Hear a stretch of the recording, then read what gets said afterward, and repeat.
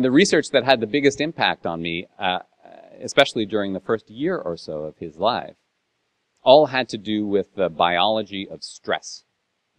And the person who guided me through this research, more than anyone else, is this pediatrician in San Francisco named Nadine Burke-Harris.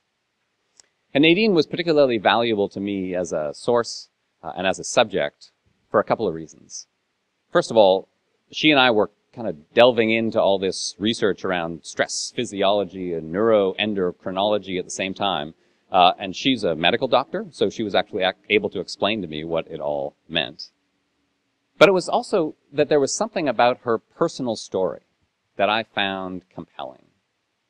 She grew up in relative affluence, the daughter of Jamaican immigrants in Silicon Valley. And she went off to medical school and then to the Harvard Graduate School of Public Health. And then she came back to San Francisco and she started a medical clinic, still as a pretty young woman, in the poorest neighborhood in San Francisco, a neighborhood called Bayview Hunters Point. And she was like a lot of Harvard graduates. She thought she had all the answers to every question. And in lots of ways she did. She knew what she was doing. She did what you're supposed to do as an inner city pediatrician. She improved the immunization rates for her patients. She gave them the medicines they needed for their various ailments. She told them to quit drinking so much soda. And yet she was haunted by this feeling that what was really making her patients sick were things that she could not immunize them against. That it was the stress and the trauma, the noise and the violence and the instability that surrounded them that were really doing such damage to them. And this frustration that she felt made her dive into this research to try to understand what was going on in the lives of her patients.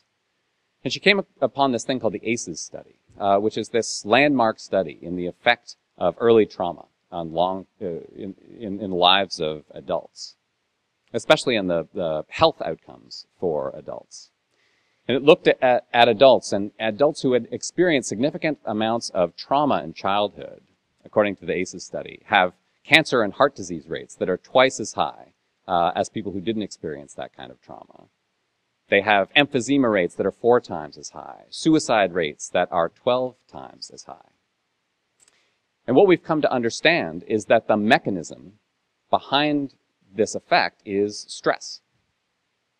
There are a lot of important systems being developed in children, especially in those early years of life.